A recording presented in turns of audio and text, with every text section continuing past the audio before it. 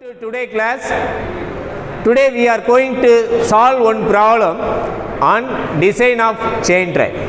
The problem is given like that: design a chain drive to run a compressor from a 11 kilowatt electric motor running at 970 rpm, the compressor speed being 330 rpm. The compressor operates 16 hours per day. The center distance should be approximately 500 millimeter. The chain tension can be adjusted by shifting the motor on slides. This is the problem. So before we start to solve the problem, at least you can read 2 times. Then we are going to analyze the given parameters, then write the given data. The given parameters are power transmitted according to chain drive. It is represented as N equal to 11 kilowatt. Speed of driving sprocket, small n1 is 970 rpm. Speed of driven sprocket N2 330 rpm. Service is given as 16 hours per day. Center distance A is 500 millimeter. Okay, now we come into the steps to solve this problem. Step 1, determination of transmission ratio. Refer the data book 7.74. I equal to N1 by N2. Substitute the value 970 by 330, 2.94. Here you can take as it is. Some problems we need to take the next higher standard transmission ratio. Since the problem is given the values directly, so no need to consult the I table for this problem. Step number 2, selection of number of teeth on driving sprocket.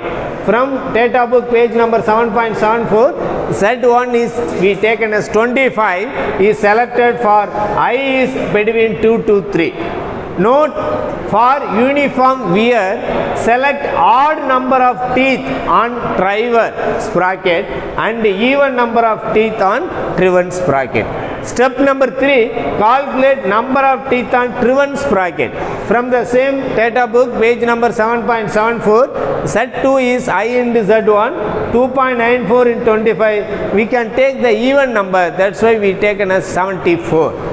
Step number 4, calculate the optimum center distance and select the pitch of the chain. So we know the formula from data book. A is equal to 30 to 50 times of pitch, where first we calculate V max is A by 30, so 500 by 30, 16.66 millimeter. V minimum is A by 50, so 550, 10 millimeter. So between these two values we need to select the chain pitch. So select a standard pitch between 10 and 16.6 millimeter. The closer to Vmax, always closer to the Vmax. So from the data book 7.74 we can take the P value as 15.87 mm for this particular application. Step number 5, selection of chain. From data book 7.72, assume the chain to be tubeless and select the roller chain as 10A2 TR50. TR is tubeless type of chain. For this chain, you select the parameters as bearing area is 1.4 centimeter squared equal to convert into millimeter squared, 140 millimeter squared. Weight per meter M equal to 1.7 kgf per meter. Braking load L equal to Q is equal to 4440 kgf. Convert into Newton multiplied by 10. Coming into next step, calculation of total load on the chain. From data book 7.78, we have the formula sigma B is equal to PD plus BC plus BS, where PT is tangential force 1020 N by V, where V is chain velocity. Z1 B into N1 by 60 into 1000. Substitute, you get 6.42 meter per second. Therefore, VD tangential force equal to 1748 Newton.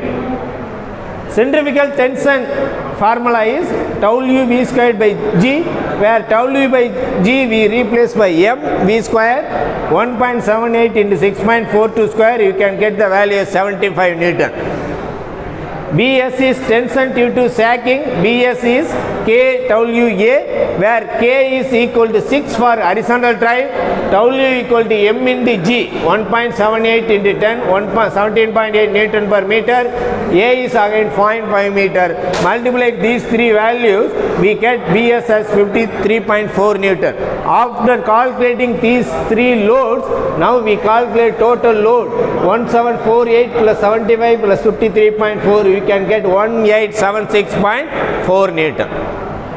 Step number 7, calculation of service factor.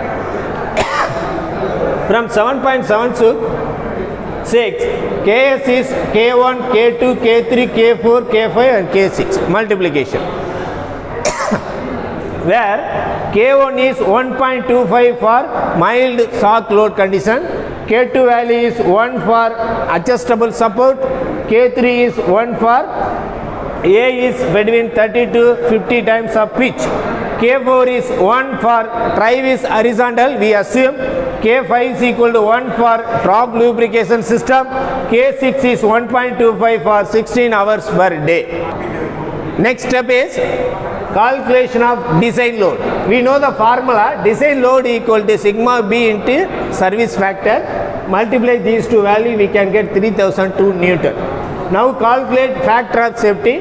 From 7.78, actual factor of safety N is equal to braking load by design load. Braking load is 44,400 by 3002, we will get 14.79. Now consulting data book, here the required factor of safety is given as 11.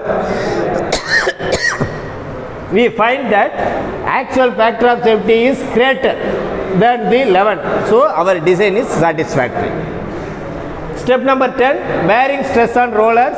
We know the formula in 7.77, N equal to sigma AV by 1020 Ks or sigma equal to 1020 into N into Ks by A into V. Substitute the values, you get 19.97 Newton per millimeter square.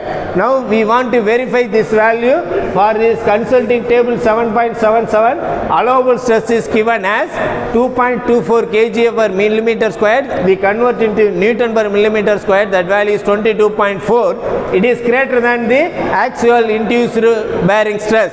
So our design is safe. Next, calculate the length of the chain. Find the formula in data book 7.75. L equal to, from data book, L equal to LB into B, where LB is 2AB plus Z1 plus Z2 by 2 plus Z2 minus Z1 by 2 pi whole square by AB, where A suffix B is again given as A naught by P. A naught is initial center distance 500 by 15.875, 31.49. Now substitute this value in LB formula, you get this value as 114.4. We take the next higher even number of links, that is 116. Now take this number of links as 116 multiplied by pitch, you get the total length of the chain as 1.842 meter. Step number 12, exact center distance. We have formula in 7.75, A equal to E plus square root of E square minus 8M by 4 into P, where E value is LB minus Z1 plus Z2 by 2. Substitute the values, you get 66.5. M value is Z2 minus Z1 by 2 pi whole square. Substitute here, you get 60.8. Take these two values, substitute in this particular equation, you get the value as 512.91 millimeter. Step number 13, last step, sprocket diameters. From data book 7.78, D1 is smaller diameter, B by sin 180 by Z1, 15.875 divided by sin 180 by 25, you get 126.66 millimeter.